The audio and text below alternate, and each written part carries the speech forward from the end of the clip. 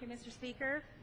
Mr. Speaker, I rise today in opposition to the 2015 Ryan budget, a budget that will hurt middle-class Americans while at the same time give breaks to some of the wealthiest people in this country.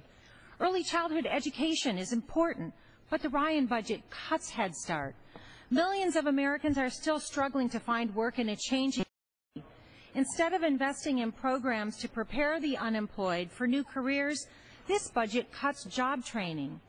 Nearly 16 million children are food insecure, and we know that growing up hungry is directly correlated to a child's academic success. This budget guts the Supplemental Nutrition Assistance Program.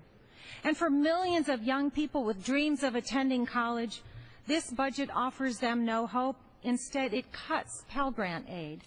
We must do more to invest in this great nation if we want to continue our economic recovery and create a brighter future.